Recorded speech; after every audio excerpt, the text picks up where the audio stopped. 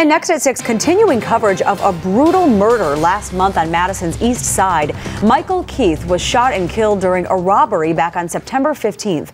And News 3's Mark Lovicott joins us now live with the latest on this case. Yes, sir. 4 people are being charged for Keith's death. 3 of them appeared together in court today. They are Zach Mays, Anthony Williams, and Elizabeth Glassbender. The 2 men face first-degree intentional homicide and first-degree attempted homicide charges. Glassbender is charged with felony murder, armed robbery, and first-degree attempted homicide. Now, the 4th suspect, Nateek Crawford, also charged with those crimes, but she appeared separately as she testified against the other 3.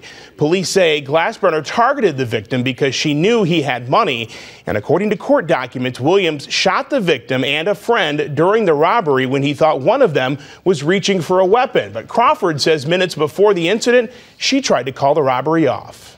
Okay, what did you do first? I called first.